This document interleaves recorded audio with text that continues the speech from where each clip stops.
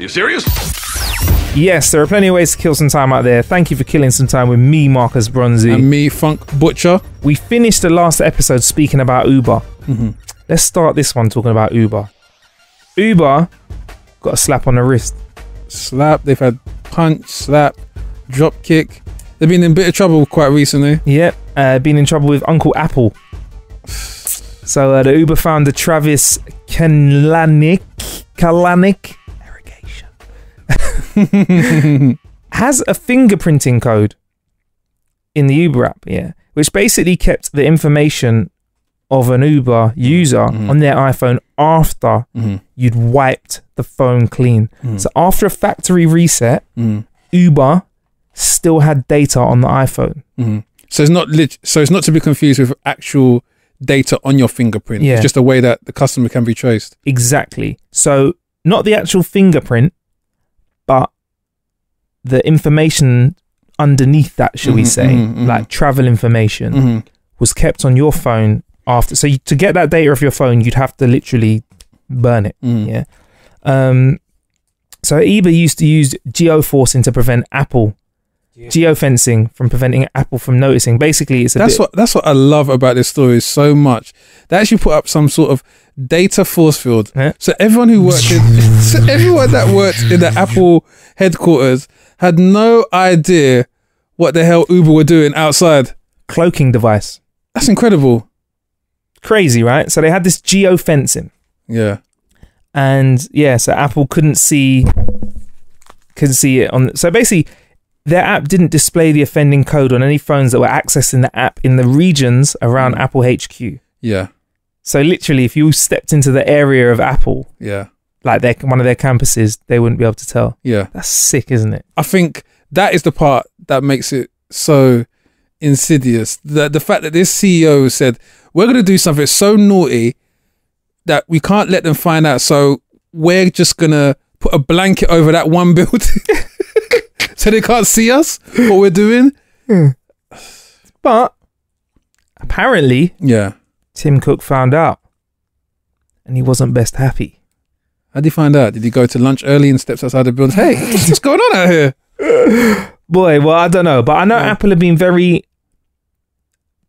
against the FBI from keeping information on phones. So I guess that they're keeping an eye on it, right?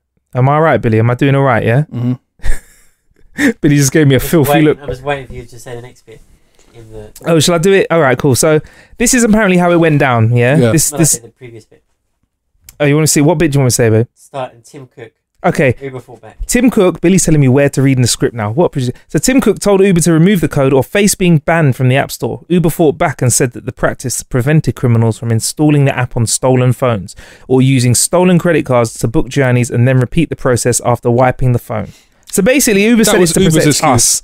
It's to protect us. So they said, listen, if people are using stolen credit cards to book Ubers, wiping the phones clean and thinking, hey, no one can catch us. We need to find people with wiped phones and say, hey, you put stolen credit cards details on these phones, you're going to jail. Okay. Right? Which kind of conflicts with Apple's stance on this because Apple's latest iOS update, it actually has another tier of security. Now they've added to it. Yeah. What is it? Someone come to your house, a genius comes to your house and says, what's your name? No, that's not you. Okay. What's this new tier? So this new tier, you put a drop of blood. Yeah. Sorry. Sorry. Sacrifice. Yeah. You have to put a 4-digit passcode in as well as your iCloud. Have you not seen it in the new update? Oh, where they text you No, there's like another tier. It prompts you to say, would you like to add another tier of security? Oh, if you log into one iCloud device, another iCloud device just randomly shows a code and you have to put that in. So, for example, if I go to log in, a code comes up on my phone. No, this is something completely different. What the hell is this? So this is the actual another level of security just for your iPhone.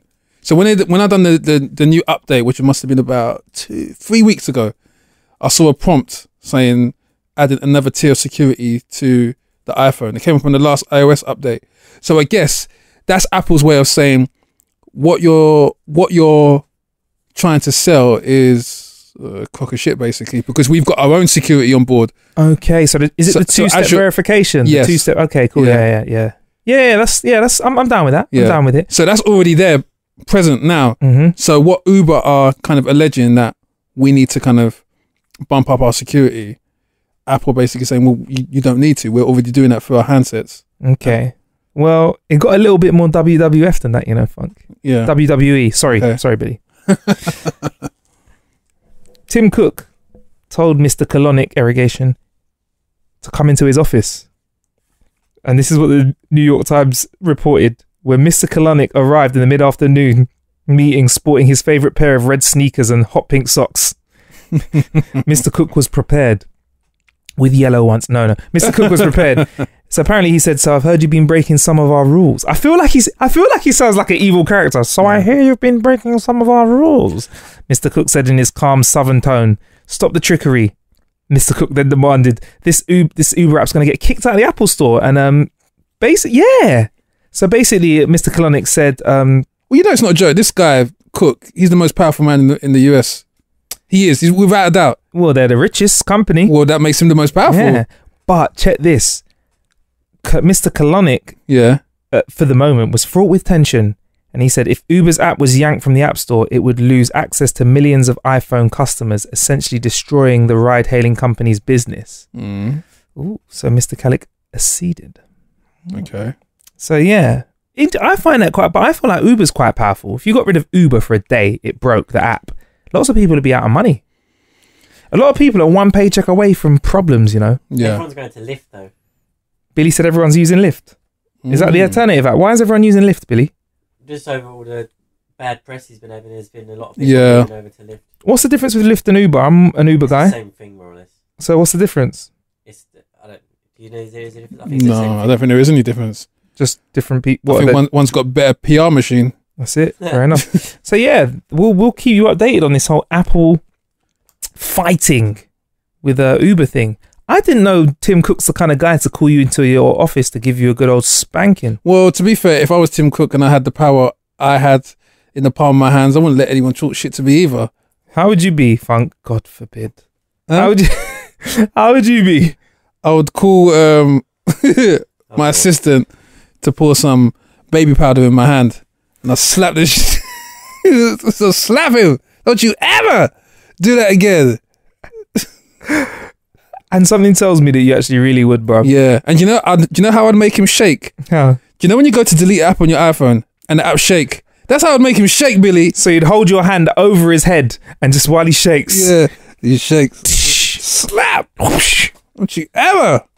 Right. Anyway, onto an app that you can get your hands on for free. There's a version for Android, and there's versions for Android, and there's a version for iPhone. And you'll rarely hear me say that, but the Android version of this app is a little bit better than because it allows you to play with more fingers. There's this app we've been playing called Tap Roulette. Me and my mates went out for a few drinks, and we played a really simple game with this app called Tap Roulette. Now, with Tap Roulette, it's like pulling short straws. So all you have to do is put fingers onto the screen. Put your finger on the screen. So there's a table of 6 of us, or there's 3 of us in the room, me and Billy. We all put our finger on the screen, wait for a few moments, and then the app goes boom and lights up one of the fingers. Now, I know people that are using this to decide who pays the bill when they go to the restaurant. We played it with shots. And long story short, it was a good ass game. What would you play finger tap roulette with?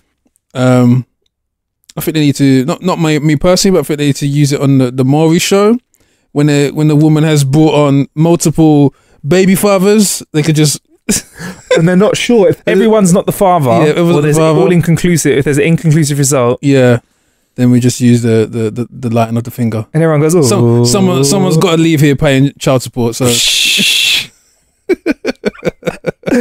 oh man, but yeah, that's Tap Roulette. Check it out, real simple one.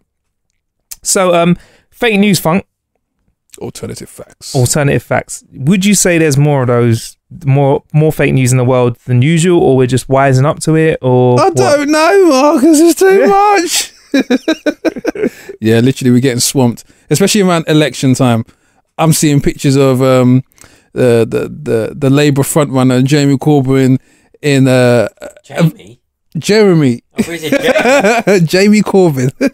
Jamie Corbyn in a very, very pimpish fur coat, and I can't tell if it's real or not. This is amazing Photoshop skills, and that's the thing. Sometimes the fake news isn't just in text; it's imagery as well. Oh, the Photoshop gang are amazing, Incredible, amazing. Well, Google's taken a lot of time to tackle fake news, and one of the ways they're going to be tackling it is by teaching kids from the age of 13 to 18 years old via a series of workshops called Internet Citizens. It has been designed by experts from the Institute of Strategic Dialogue, UK Youth and Liberty, whilst Google has an advisory council which includes the Metropolitan Police and think tank demos. So the workshops are going to be helping young people find a positive sense of belonging online and teach skills on how to participate sensibly and responsibly and use tools such as flagging and comment moderations to make the web better for all. this is insane. So why do I feel like we're just developing a generation of prospective Jason Bournes? Who really needs to know a skill set of whether or not what you're reading is real or fake kind of thing? I guess leave that up to the professionals, but training normal average folk to kind of decipher the nuances in the text to see if it's real or not. That sounds very much like they're trying to create some CIA operatives. Yeah. Isn't it? So you think this might just be advanced training? Yeah. But from a young age? Yeah. So they want to see who excels at this. Listen, when you add that to a competent Wing Chun skill set, then yeah, you've got yourself some soldiers. When you add that to a Krav Maga skill set, somebody who can batter you with a kitchen kettle. Yep. You send them in behind enemy lines. That's somebody that can make somebody scream for mercy with an aux lead. And we ain't talking about the lead, the tip of it. Isn't it a lot easier to solve fake news? Forgive me if I'm oversimplifying this. Mm-hmm. Isn't it just a case of switching off the internet? See it. I reckon there's two ways to solve it. Look at it and then go, I might be interested in finding out whether this is real because this might affect me or it interests me a bit more than your usual bit of pap on social media. Let me go and check if it's on the BBC website. Look at the URL. It's probably something like but secrets exposed. Yeah, and if it's like conspiracytheory.com and it's a conspiracy theory, then obviously I know it's going to cook. And then if it's not real, leave it alone. But I think that's where we're at now, where even reputable news sources are being questioned, and especially over the back of the recent kind of general election campaign coming up, people are questioning the bias that some stations are kind of leading with to some political parties because they've got a vested interest. Yeah. So it's not the news per se or where the news is coming from. It's the fact that certain news is obviously being withheld, and that's kind of falling into the whole alternative facts here. The sense that you're getting 70% of the picture as opposed to the full 100, which doesn't constitute a lie, but it's just not a full picture of events. So again, this whole distrust is it's gonna turn inside in his head though, because it happened to the boy who called Wolf. Eventually, he got gobbled up. So why don't we just change it then? The class goes like this. In fact, I will run the class for you. If you're listening, Google, I'll run the class. I will show the kids a series of articles and ask them to guess which ones are real and which ones are fake. And at the end of the class, I will say, all of them are fake. Yeah. That's the rule of the internet. Everything's fake. Don't believe it. Yeah. Is that the best way to move forward? Then just don't believe anything. Might as well. I'm very skeptical anyway. Yeah. I mean, there was a time when you were watching The Simpsons and Donald Trump was president on the cartoon, and that would have been fake news. But look, it's not. Everyone laughed at it. It was entertaining. It is reality. Pigs might fly. Yeah. I mean, to be honest about the BBC, so for example, what Funk's kind of danced into with that one is for example, the BBC might be showing a lot of pro-Labour stuff at the moment because they know under Tory government they're getting absolutely starved. Yep. They're falling up, no food's coming in, no money's coming in because they're a public service provider. Whereas public service provider that might be getting a bit of money on the side, and the government might look after them. I mean, people are going on like corruption isn't. Whoops. I was fell off a seat.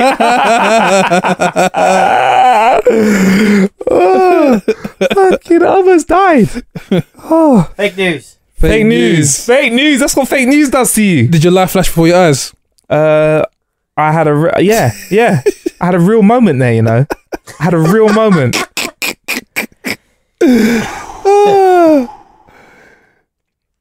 And I was about to talk about corruption in this country. But I mean, police corruption exists. Yeah. Corruption. Well, I mean, we've had some of the biggest, like, you know, Rupert Murdoch, man. Like, and you know what is funny is the press, that has happened and we still have a lot of ignorance about it. So long story short, because this is going to sound like a conspiracy theory, somebody got killed. Let me get my tinfoil hat on. Yeah. But this is real. Somebody got killed. Yeah. And the people that were covering it up, or there's a lot of like confusion around, were working for the News of the World and News Corp. Yeah. And ended up working for the fucking government, bro. So people that could cover up murders are working for the government. Let's not be silly out here.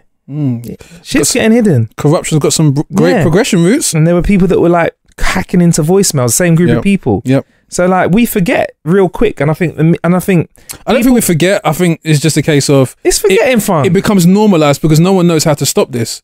I think people fucking forget. I think people forget like what caused the recession. The banks. Yeah. It's simple. Bunch of bankers did some moves, fucked the whole world. Yeah. That's it. But people are like, oh, you know, with this recession, I'm like, no. Bunch of bankers. Like if I tell someone it like that, they're like, nah. I don't think they'd say no. That's what it is. I feel like the general public out there believe that there is a tier of society or a tier of business which it doesn't bode well going up against them. You're going to lose. It's like the Undertaker when he had his streak, man. You just couldn't beat him. You can't win. You couldn't beat him. You come back from the dead. You need a Lesnar. You need a Brock Lesnar. Who the Brock Lesnar be? Yeah, who's the Brock Lesnar in business? Jeremy Corbyn. Yeah, he's more like a flipping. What's his name? He's more like a what? James Ellsworth. James Ellsworth. Please describe James Ellsworth. James Ellsworth. Please describe him for the listener, please. Billy's like Google James Ellsworth. Bet he's going to be some scrawny guy. Yeah, he's a scrawny guy. Yeah. Think about James Ellsworth. James Ellsworth is one of the slimmest people I've seen. Oh, come on, he's just a normal guy. He has no chin. He has. Oh, come on, Billy. Oh man. And he has absolutely no chin. Don't do that to Jeremy, man. He has no chin. Oh, the poor guy. Oh, and there's like loads of rumors about why he has no chin. Like some people say that it was bitten off by a dog. It was a bad wrestling move. See, look, fake news has slipped into that. Anyway, speaking of fake news, see, I was skeptical when I heard this. Instagram is apparently now way more popular than Snapchat. Yes, I heard that. So Facebook have announced that over 200 million daily users is their current figure, up from 150 million in January. 50 million users. January, February, March, April. In 3 and a bit months. So start that again from the top. What have you heard? Facebook have announced that they have over 200 million daily users. You said Instagram. Facebook owns Instagram. Oh, okay, wait. Yeah. The number reportedly in... Okay, 1 second, we get into this.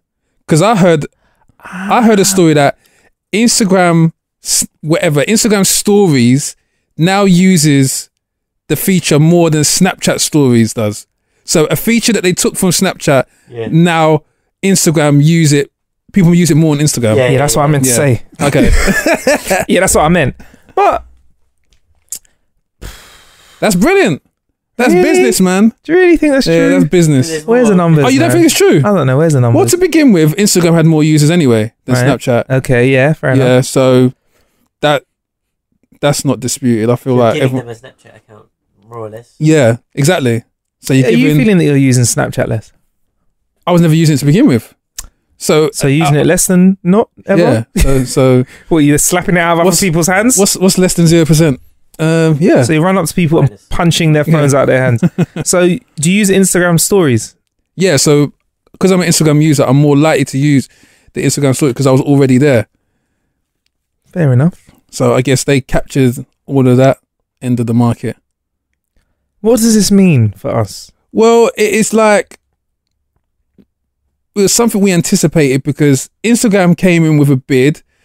Snapchat got sassy and said, if you want some of this, you better give me some more, kind of thing. And then Instagram, oh, you're gonna act like that, bitch. And then they went away. They went away, and then they made their own little Instagram story, and then came back bigger and better. So, guess it's just well, I wouldn't even call it a slight oversight. Short-sightedness from Snapchat, thinking that their competitor wouldn't go down this route. So they lost out. Yeah, they fucked around and got complacent and got fucked up. Damn, Daniel. What about if Facebook came out with their own Twitter? Oh, what about if Facebook came out with their own Twitter? I think that'd be the end of Twitter. Apparently, though, Twitter is Twitter the one that's struggling out of all the social medias to monetize? Yeah, badly. I think it's the best one. Yeah, Billy thinks it's the best one. I like Twitter's rawness, and then sometimes when I see some of the rawness, I'm like, yeah, I feel bad for people. I feel like people that can't handle a trolling are in the wrong room when they step into the room of Twitter. Twitter is an exciting and fresh place because I feel like it's harder to infiltrate with bullshit. Yeah, like I'm talking about like it's harder for people to come in and just like, you know, like with Facebook, a lot of the time your feed is very heavily edited. Yeah, like, and it's quite hard for you to it's hard for you to adjust your feed so that you're seeing things in just a chronological order. Yeah. Whereas with Twitter, you still have that option. Yeah. Like, yeah, they go like, here's a couple of things that happen that you might want to check out. Yeah. But you can go on a hashtag and watch things unfold in real life. Yeah. And sometimes you can watch that. There could be something really bad happening in the world on Twitter, but you go on Facebook and all you're seeing is like hashtag Friday. Like, so it's quite interesting. So I do like the rawness of Twitter, and I like the fact that it's still relatively basic. Do you know what I mean? Like, I feel like it's more of a connection to a person. Like, Insta's cool, it's funny, but if I want to see what people think, Twitter's a very interesting place. Yeah, I'm still baffled why they haven't been able to kind of monetize it successfully yet, because I use Twitter out of all the social media platforms more than the others, and if they charged you per tweet, they'll be making dough. Making money. They're probably gonna have some sort of premium Twitter service. If you want to type more than 140 characters, then you have to. Would that tempt you in? a little $2.99 a month, a little £2.99 a month or something like that. Throw that at you. Billy, you just talking over the show like Raggo. You can't talk to Billy, right? I was just doing tags and I wrote fake butcher instead of funk butcher. Fake butcher. Fake butcher. Damn. Well, what was I saying? Would I accept the premium rate? $2.99 a month. No. $1.99 a month. It's because I've had it free now. I feel like I'm of that generation, just like this generation now, who are coming into the world of music, where they can download off SoundCloud. They can stream. Well, I guess streaming you are paying for, but if you enter, your first experience of something is that you get it for free, then you're kind of gonna get your back up a little bit when you're charged for it. So it's gonna be very difficult to kind of recalibrate the kind of the mindset of people that have been getting something for so long, of such a good quality as well, for next to nothing. I mean, you must have seen tweets where you get this tweet and it's absolutely hilarious, and it's got like 20,000 tweets, and the actual subtweet will say something like, I can't believe Twitter is free, because you can't. The humor and the kind of the stuff that you see on there, you're just like, really? This is better than TV, and you're paying for TV. Yeah, you're right. I'm with you on that. I still like the people that ask for like free food, like McDonald's. How many retweets till I can get free Happy Meals every day for her life? Well, there was that girl in America. She got she asked for a certain amount of retweets to get a free boob job. Yeah. There's a guy that wants chicken nuggets. He's got to get 18 million retweets from Wendy's, and he's only on like 3.5. For how many nuggets? 3 nuggets. Better be 18 million. 3 nuggets for a year. Oh, really? Okay. Okay. But imagine that though, 18 million retweets, what that does for your company. Now you have my attention. 18 mil. What's that line that Leonardo DiCaprio says in Django? Oh, you had my something, and now you have my Now you have my attention. yeah. He puts Yeah. puts the glass down. You had my ears, Yeah. and now you have my My attention. I think it's Nuggets for Carter is the hashtag. Nuggets for who? Carter, his name's Carter. That's my son's name. Yeah, so it's Nugs for Carter, hashtag Nugs for Carter. And yeah, so Wendy's, so he tweeted them saying, how many That is probably my retweets do I son. need? You sure it's not my son? Nah, he's a He little, likes nuggets as well. little bit lighter than you. I really, you are not the father. So on April the 5th, Carter Wilkerson said, yo, man, a man needs his nuggets.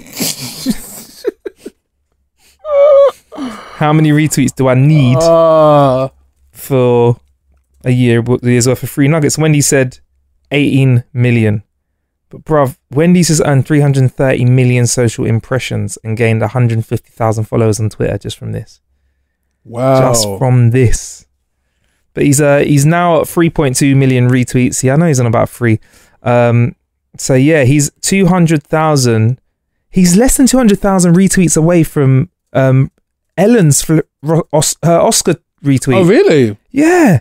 From the Nug. Oh, we need to please find a tweet. Nugs for Carter. Can we tweet out Nugs for Carter on How to Kill an Hour? Can we retweet Nugs for Carter? If you hashtag Nugs for Carter, I want Carter to get his nugs. Yeah. I want the power of man to give a man the most retweets ever. Have you tried Wendy's nuggets before? Are they really on the level with McDonald's? Hell no, but a man needs his nuggets. McDonald's levels are some platinum shit, man. Do you know what? For shit that ain't really made out of real bits of chicken. They're delicious as shit. Stop putting Come out on, the man. fake news. That's Come the fake on. news. Really? No, That's the fake news I'm All right, talking about. when I say not real bits, They you have- take a McDonald's chicken select and break that in half and look at the chicken and then try and break a chicken nugget in half and the batter will McDonald's- come off and the chicken will go and then you blow on the chicken nugget, yeah, and then you find something that you've written in pencil and you rub the chicken nugget on it and it works better than any eraser ever. Now, I'm not saying that McDonald's chicken nuggets are bad for your health, but they're the tastiest rubbers I've ever eaten in my life. You can take that how you want. There's plenty of ways to kill some time out there. Thank you for killing some time with him, Funk Butcher. And him, Marcus Bronzy.